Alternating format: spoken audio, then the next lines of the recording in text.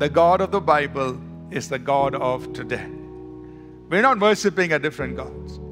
We are worshiping the same God. The God of the Bible is the God of today. The God who worked miracles in Bible times. The God who worked miracles in the lives of people in Bible times. He's the same God, and He still works miracles in our lives, in our homes, in our families, in our marriages, and so on.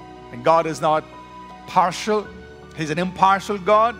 And wherever He sees a heart that is reaching out to Him in simple childlike faith, God's going to move in there, and God's going to fulfill His words. And that's all He asks. Have faith. Believe my word. God's going to come in and work in our life.